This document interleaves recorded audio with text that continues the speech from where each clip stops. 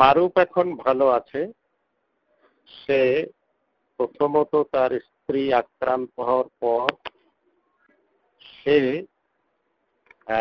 তার মধ্যে সিমটম দেখা দিয়েছিল। সে ভেবেছিল সে আক্রান্ত হয়েছে, কিন্তু পরবর্তীতে দেখা গেল সে আক্রান্ত হয়নি। আচ্ছা। তার বউ আক্রান্ত ছিল, এখনো আছে। আচ্ছা। তার বউ তার ছেলে মেয়ে এবং তাদের থেকে আলাদা আছে।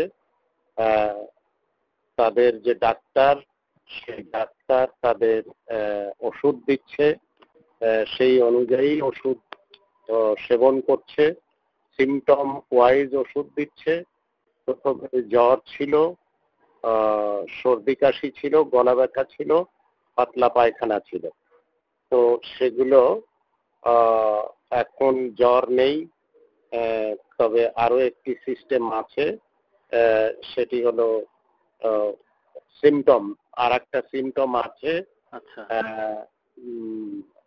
সেটা এখন 10 দিন চলছে।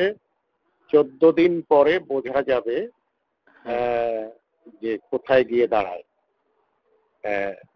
তবে তার 2 সন্তান এবং মারুফ স্ত্রী থেকে আইসোলেটেড। আচ্ছা আচ্ছা।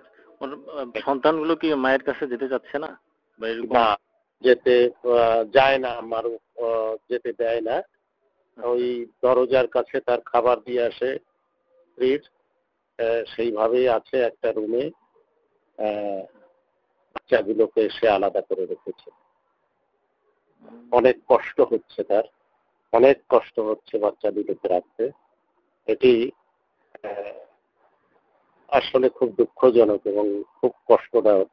সে নিজে রান্না করছে, সে নিজে ওই বাচ্চাদের খাওয়াচ্ছে। এটি খুব কষ্টের।